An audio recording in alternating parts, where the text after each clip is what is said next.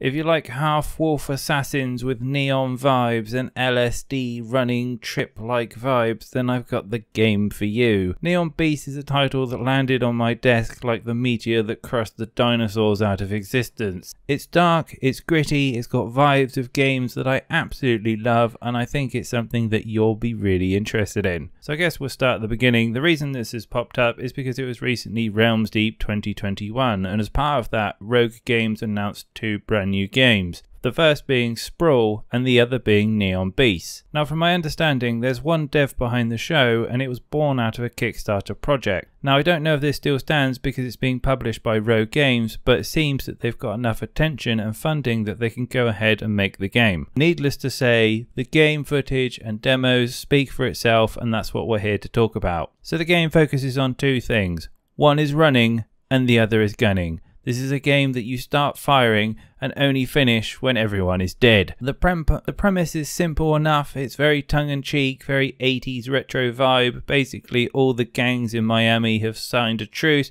they've got together and everything has gone to hell. And this is where you come in. You're a lone wolf assassin, no pun intended, and you basically have to go up against this guy called Vincent. He's the big bad and lives at the top of his tower and I guess will be the end boss, but he is your main target as you run and gun everything down. As I've already mentioned, this is a run and gun game. It's got loads of Hotline Miami vibes, but it's also got loads of classic 90s elements to it as well. If you've played Serious Sam, you'll be immediately familiar with the constant barrage of enemies running towards you. For those who are old enough to remember it, there's time slowing mechanics from games such as Mad Max and also The Specialist, if you can remember it, and you can also dash and do various executions. Everything you need to enable you to have fun when you're basically just blasting your way through tons of enemies. The UI is also simple enough, and the reason I'm mentioning it is because whoever designed it is obviously a big fan of GoldenEye. It's got, you know, those very iconic curves either side, one with health, the other one for armor. Now in terms of gunplay, for an actual alpha I guess we could call it, or even a demo, it looks smooth and polished enough. There was a very large field of view as well, which gave an extra element of speed, but you got to play around. I think there was a shotgun, there's also an M4 and also a pistol. And to add extra things into the mix, you looks like you have a kick ability to really give the enemies a punt when you need to shoo them across the room, or just add an extra flair level to your executions. I've already mentioned the music. It's absolutely awesome. It's very 80s retro. If you're a big fan of synthwave, I think you'll be really enjoying this. And the lighting, I don't know how they've done it. I guess the word is fluorescent, but there is a lot of fluorescence on everything.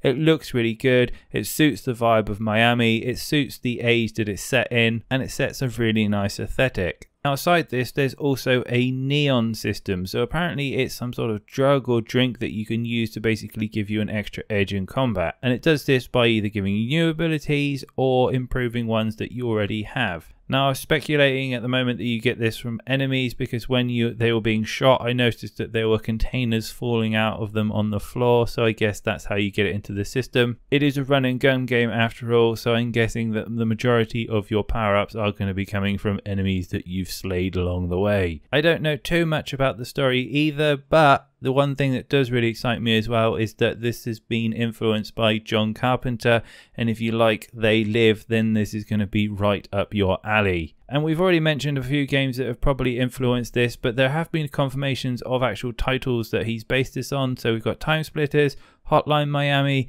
Madness Combat, and a few others thrown in the mix as well. Now I've watched a demo a good few times, and I'm telling you, it's one of the most trippy games that I've watched in a while, and I'm completely behind it. I don't know how it's going to play out on a full run, but from the brief jab of like nostalgia and enjoyment that I got from watching it, it was really good. There were, however, a few minor things that I did notice, and I know it's probably unfair to really give it a poke when it's an early alpha game, but some of the enemies did look a little bit too spongy.